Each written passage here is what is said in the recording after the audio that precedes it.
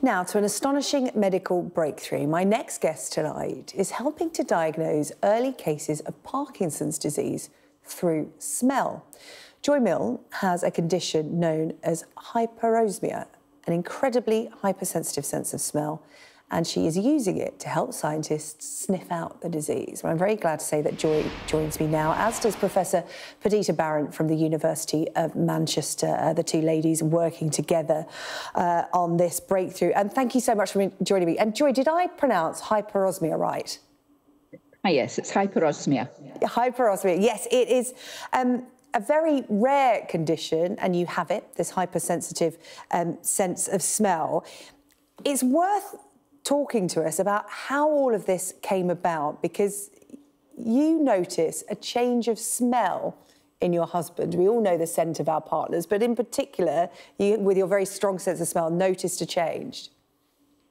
Yes, well, when you're saying to your husband, well, you're smelling, you're not having enough showers, and well, you're not brushing your teeth enough, and various other things.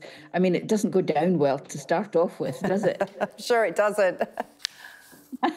And we continued like that for a while, and then I thought, I've got to stop this. He's not terribly pleased. I'll just have to keep quiet. He knew I had hyperosmia. He knew I could smell things. And because we'd met when we were 16, it was quite a thing between us that he was very careful. He didn't wear any perfume scent or anything like that.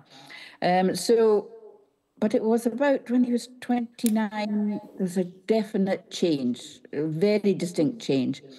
And by the time he was 31, his smell had completely changed.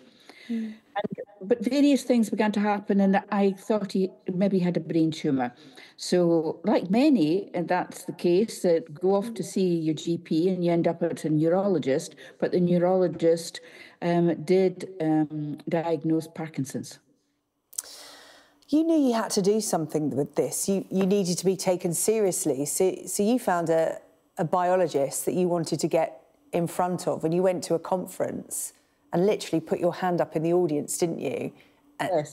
And how were you taken seriously? Because this is something, using smell to diagnose conditions or diseases, it wasn't really being talked about at that time. Well, Professor Thilo Kunath was very much involved with Parkinson's, and I had gone into the Parkinson's meeting in Perth, and by the time I left, I could tell you who had Parkinson's, who didn't, and who didn't. Now, there were over 30 people there, and I was quite able to do it. Then Les, being a doctor, he realised what it meant. And we sat down as a doctor and nurse and discussed it, and he looked at the people who were doing talks, and yes, he chose Thilo. And much to Thilo's surprise, I stood up at the end of his stem cell lecture and said, well, why are you not using the smell of Parkinson's to diagnose it earlier? He was quite taken aback. And that's how the conversation began. Professor Barron, you've both been working together for some time now to try and utilise this in diagnosing Parkinson's, and the hope is perhaps other conditions and diseases. Tell us about the work that you've been doing and what point you've reached. So the first thing we wanted to do was to see if Joy was telling the truth, whether she really could do it. So we had to do an experiment which Thilo Kunath and I devised, which was to separate the obvious movement symptoms of people with Parkinson's disease from the smell. So we made some people wear T-shirts, and then T-shirts were put in bags, and the T-shirts were then given to Joy. Okay, so now there's no obvious relationship to anyone who has a disease. And Joy was 100% correct in smelling the T-shirts and diagnosing from a T-shirt whether someone had Parkinson's or not. So that was the first incredible step change, because it actually meant we could diagnose someone from material that they were wearing, from clothes. So T-shirts are okay to work with, but we now, instead of using T-shirts, we use gauze or just Q-tips. And the other really remarkable thing was where the smell was strongest. We thought it would be in the armpits. You kind of would, wouldn't you? But it wasn't. It was in the middle of the back and underneath the hairline. So we now swab from people's backs, or people can do it at home and get a carer or a relative to do it for them. And they post those swabs to us. And then we use a method called mass spectrometry, which is a method that weighs molecules. And that helps us to find out what they are. And we've worked, the image you just showed is Joy Milne, I'm not going to say her age, but a grandmother from Perth, sitting at a mass spectrometer. And what she's doing is, as the molecules are being identified by the machine, she's also smelling them. So we split them. Some go to be weighed and some go to Joy's nose. And that allows us to code to find out which of the very complicated mixture of molecules we have on our skin from skin swabs are to do with the disease, are the ones that smell of it. This is remarkable. So you're replicating Joy's sense of smell.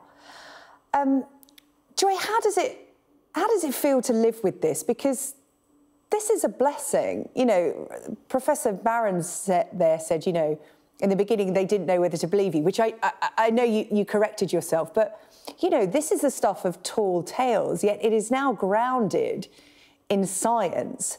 But what's it like to live with this? Because you must walk past people on the street and be able to smell if they're carrying a condition that they may not be aware of. And ethically, I would imagine that's quite difficult to carry on walking by. It is very difficult, but Yeah. I have signed a non-disclosure because it is unethical. It is unethical. I can't do anything about that. But I just wonder how that burden sits with you, because like I said, it's such a blessing to have what you have, but also it must be extremely difficult. I think because it's a genetic thing in the female side of the family, my grandmother did warn me when she trained me. She did warn me not to use it. She said I would find it very difficult unless I made the decision that I would go ahead and do it. And I have made that choice. I was a nurse, a carer for my mother-in-law and my husband with Parkinson's. And really, it is the right choice. I think it is the right choice. Yeah, and it's an incredible thing to do in your husband Les's memory as well. He, you know, wanted you to put this to good use, and you certainly are. Ladies, thank you so much for coming on to talk to us about it. Joy Milne and Professor Perdita Barron there. Really good to bring this story to people this evening. Some really welcome good news. Thank you. Pleasure.